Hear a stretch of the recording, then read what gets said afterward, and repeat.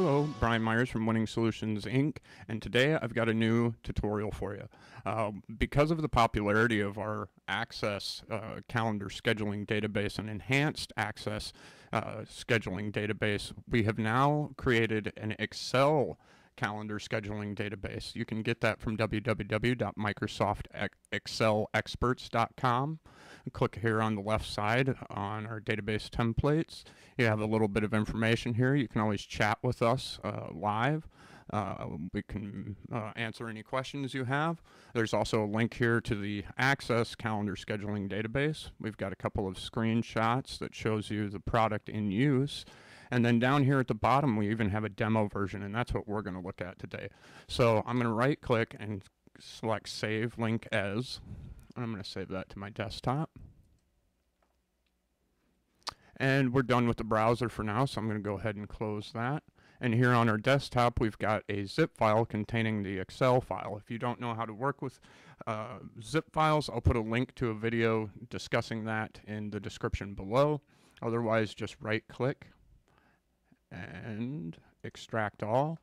It's going to extract it to our desktop and show us the files. So here is the extracted files. We're going to go ahead and double click on the Excel calendar demo. And when you first open it up, you are going to get a couple of safety options here.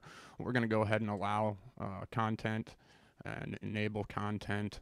And you'll get a pop-up here that has various ways that you can contact us if you have questions or you'd like to purchase this product or you'd like us to further develop this product for you. Feel free to contact us through our website, email. We're on Skype. We do have the online chat available, and we also have a contact us form. You can also hit us up on Facebook and Twitter.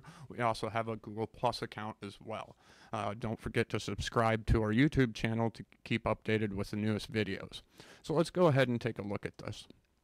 We're starting out here in day view, and we can see that it's Monday. It's 9/28 of 13. That's last month. So I'm going to come over here, and we've got next and previous buttons that will take us through the days. I'm going to go ahead and click on week view, and now you can see we can see an entire week at a time. We can also advance per week by using the next and previous buttons. We also have a month view as well, so if you wanted to just view it via month, there's the 8th, and here we go to September, and here's October. We've also got the ability in here to search for events that have been entered into the system. This is the demo version, so it's empty. You can test that out by entering a couple of events. You'll see you can search by subject, location, start time, end time, or the notes. We've also got an ability for you to do some setup options here. You can select the first day of the week, so if you wanted to change that to Monday, Tuesday, or Wednesday, you could do that. You can also show a full week, or you can just show the work week if you like. And then the day view can be broken up into 15-minute intervals, half an hour, or every hour. I'm just going to go ahead and leave that on 30 minutes. I'm going to go ahead and click Save. And now let's try entering an event. I'm going to go to month view, and I'm going to add a new one. And my birthday actually happens to be this month, so we'll put Brian's birthday.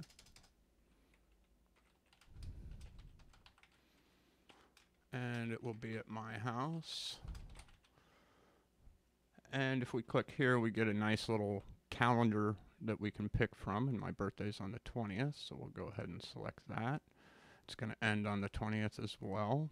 It's an all-day event. You do have the ability to set reoccurring. I'm not going to do that for this event. We also have a nice ability here to select a color specific for that event. Since it's October, I'm going to select an orange color. And then we can save that event. And now you'll see here on the 20th, we have listed an event, which we can double-click on. We can update it. We can delete the event. Or we can change the color. It's entirely up to us. So if you found this useful, please subscribe, give us a like, comment below. You can get a demo version or additional support through any of our websites. Feel free to contact us, as I said, through any of the ways that I have mentioned. I'll also put a couple of links down below to how to deal with zip files and a link directly to the demo page for this product.